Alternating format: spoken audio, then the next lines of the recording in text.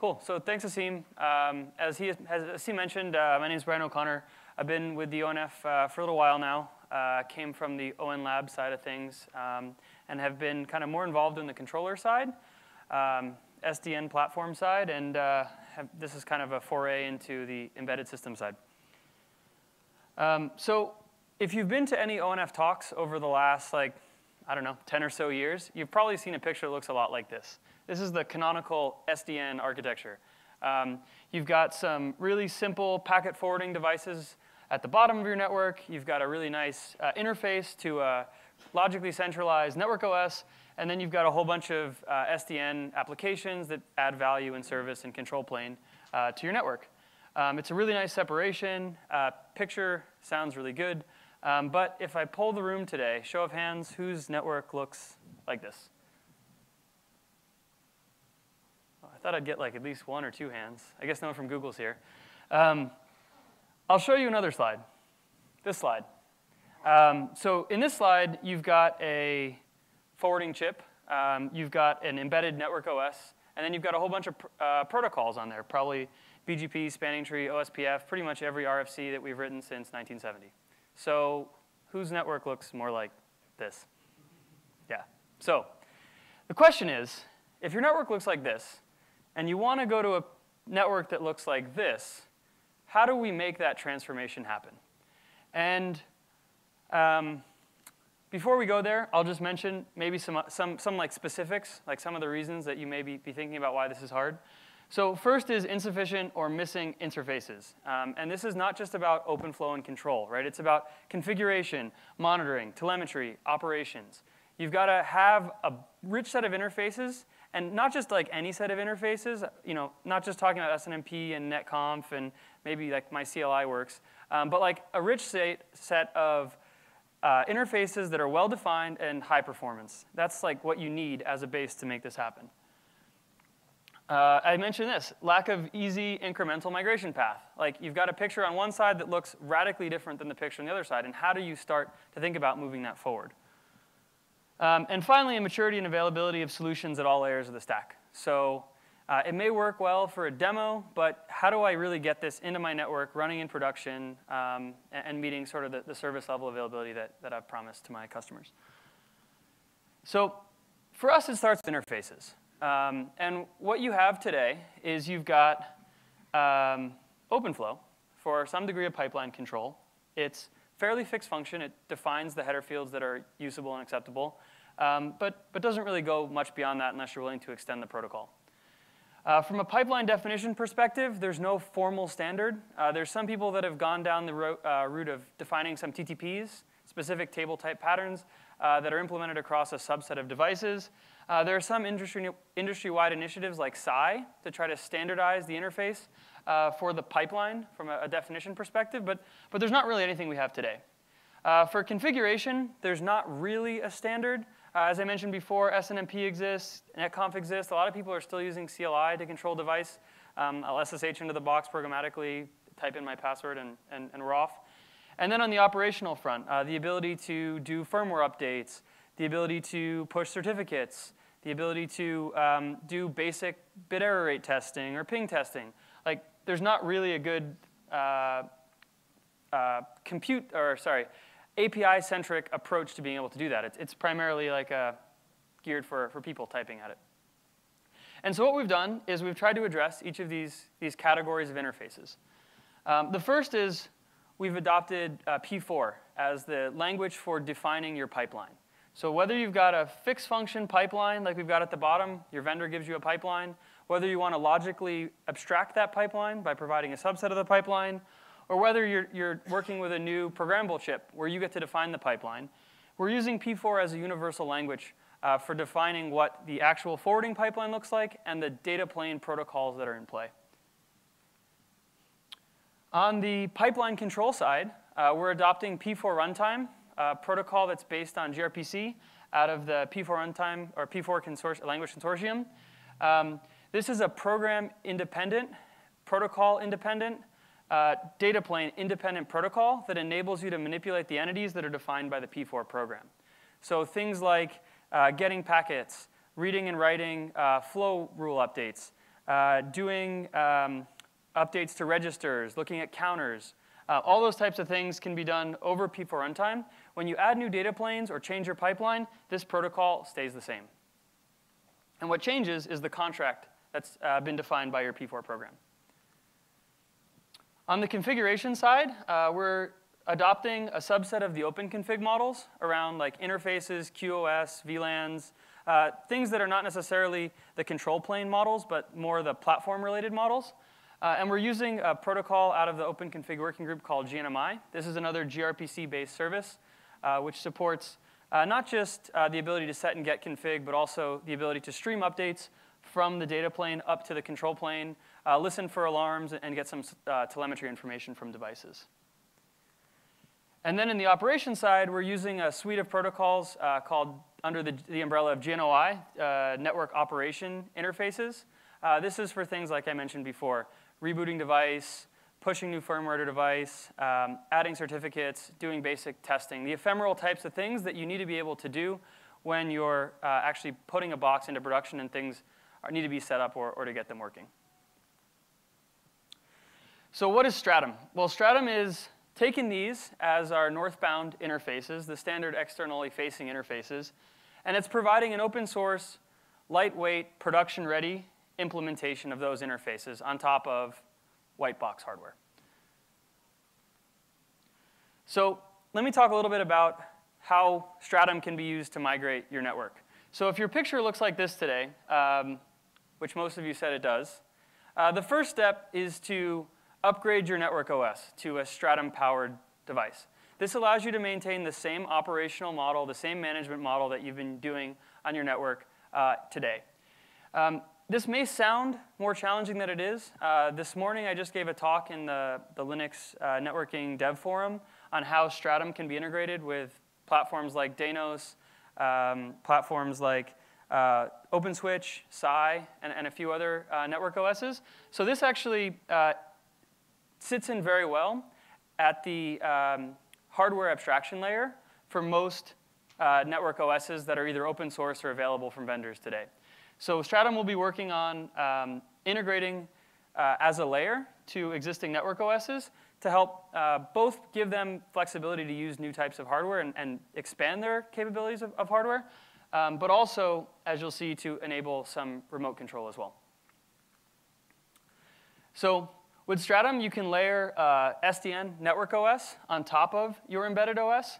It uses the same set of interfaces for both local and remote control.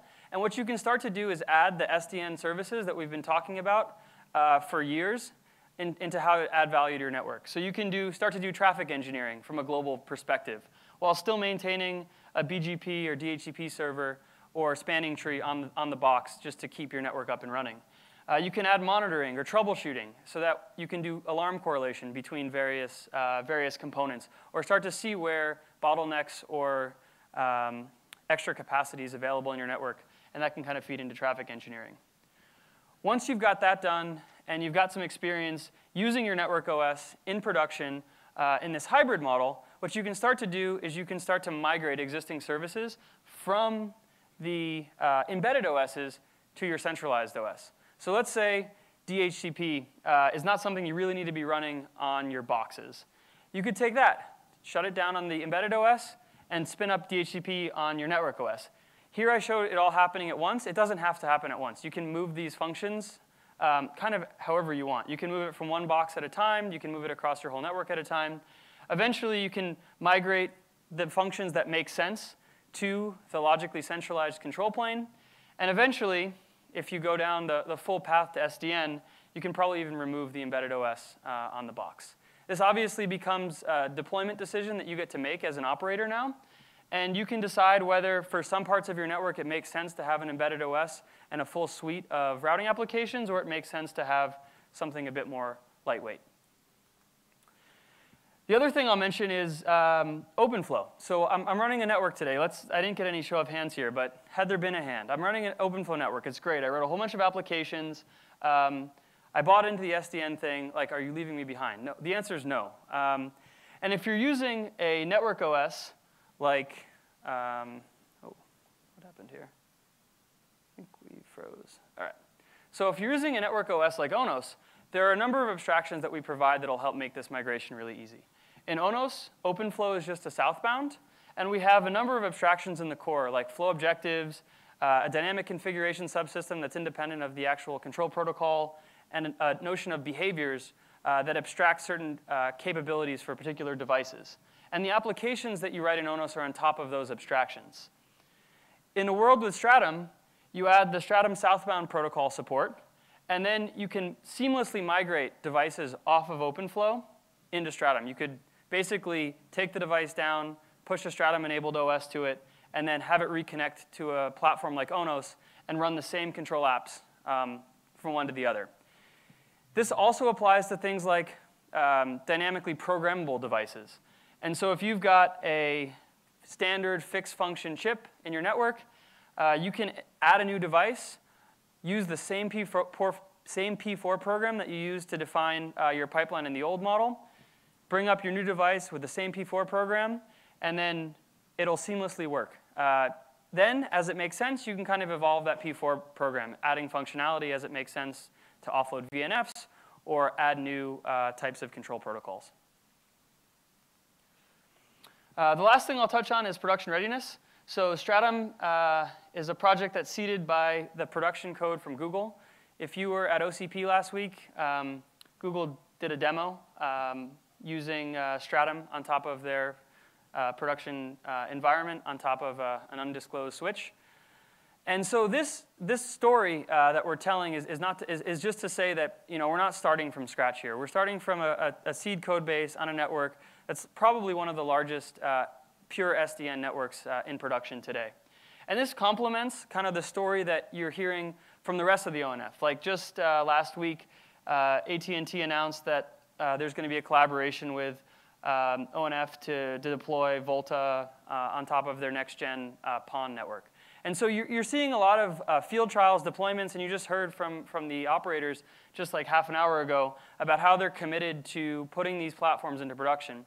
And Stratum's just another project that's going to fit right into that story. We've got a great set of partners. As I mentioned, Google's one of the big cloud providers. There's a number of telecom partners that have already joined the project as a member.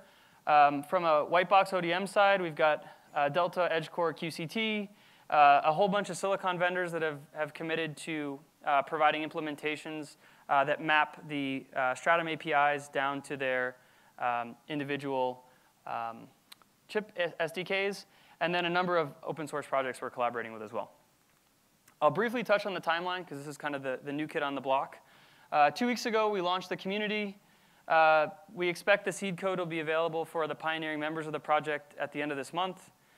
There's going to be a number of workdays and development efforts made on an open source reference platform, as well as some of the infrastructure required to extract the code from their production environment. That'll happen over the next about 3 months. We've got a 6-month period where the code base will be generally available to members of the project. We hope to build support for all the vendors that I mentioned before, have additional feature development, some hackathons along the way. Towards the end of the year, we expect field trials and production deployments on some of the cloud and telco partners that I showed on the previous slide. And this all culminates in an open source launch around the end of the year. At that point, the community kicks in, and we start the fully open source community development effort on top of the platforms from the member partners. So just to summarize, Stratum's both an implementation and a set of interfaces. The interfaces around control, config, monitoring, telemetry. It's got a minimal design for high performance. Same interfaces, whether you're local or remote.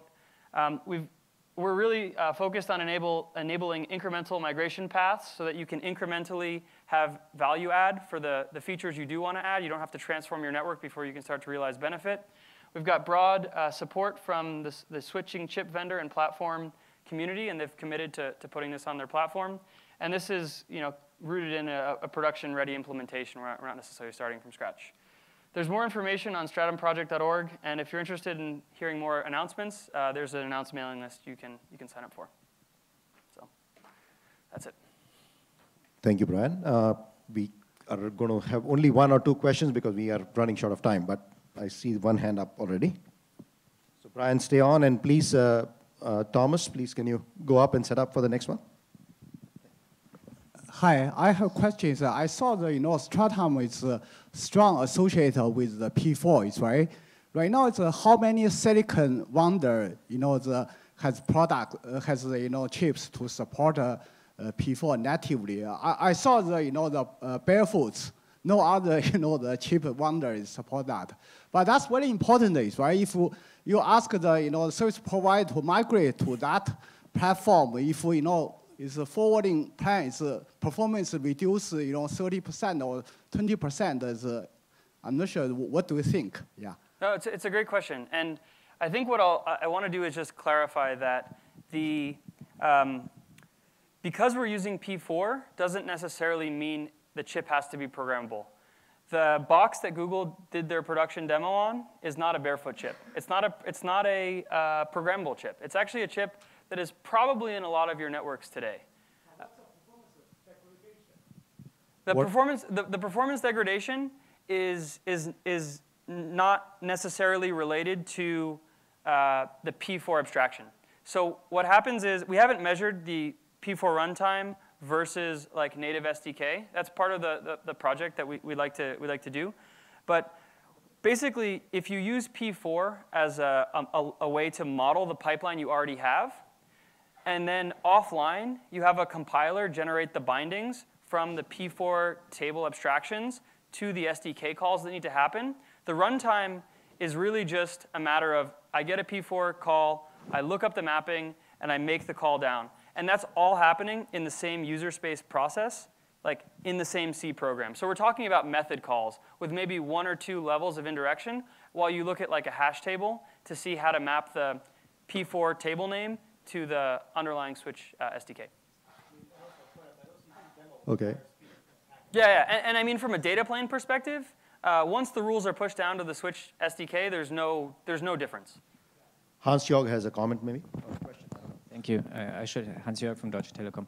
I should probably know that, but what I never understood is, will the end result towards end of the year, will that be bundled with a complete OS so that you integrate it with Open Network Linux that I can just download it and install it on any white box I have? Or do you see Stratum as a plugin that I can add to my version of Open Network Linux that I'm running in my network? Both. So the question is Stratum a full network OS that I just download an image and get going, or can I add it as a plugin? Stratum runs in user space using the SDKs that are provided from kernel drivers. So you can either take the Open Network Linux image that we're going to provide as part of the project, or you can take the binary and add it to an existing Debian-based kernel. Pretty much like Debian, ONL, a lot of other flavors, Ubuntu, will accept Stratum, and it's fairly minimal from a dependency perspective. Basically, the biggest dependency is do you have the SDKs and platform drivers for the peripherals available to your to the agent, and then from there, it's kind of up to you how you choose to deploy it. Okay, we'll have to stop there.